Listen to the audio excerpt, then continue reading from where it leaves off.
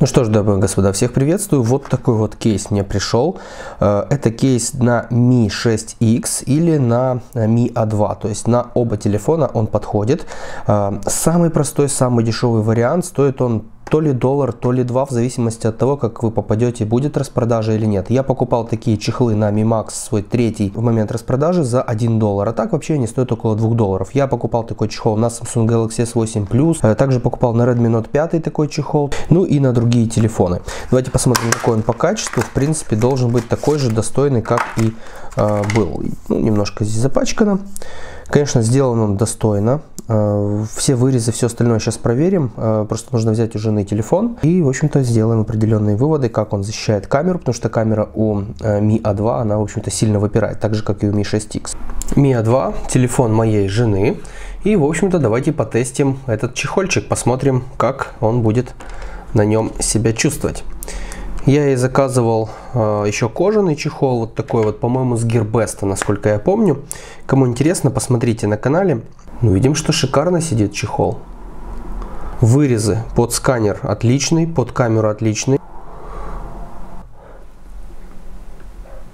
Видно, что камера, ну, на какой-то там прям вот миллиметр выпирает. Может быть, даже камера, да, видно чуть-чуть. Вот так как будто бы не выпирает, но если быть по чесноку, то вот так вот, да, легкая выпираемость есть. По нажатию на клавиши нажимаются четко, отменно просто.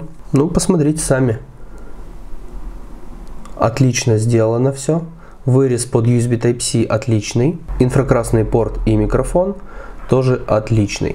Поэтому, если нужна прям вот стопроцентная защита камеры, то нужно рассматривать какой-то другой чехол. Здесь, ну, прям, ну, такую малость выступает, что я думаю, что даже и не будет он цеплять на столе. Хотя, кто его знает.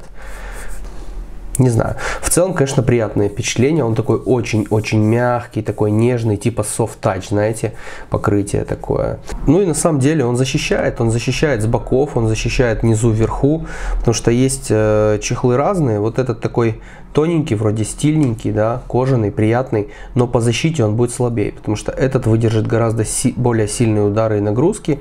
Этот же все-таки имеет такой тоненький пластик, если вы посмотрите. Прям совсем тонехонький. Поэтому каждый чехол нужен для своих задач. Этот нужен для того, чтобы телефон не был утолщен, потому что моя супруга любит, чтобы телефон был тоненький, чтобы было приятно его использовать.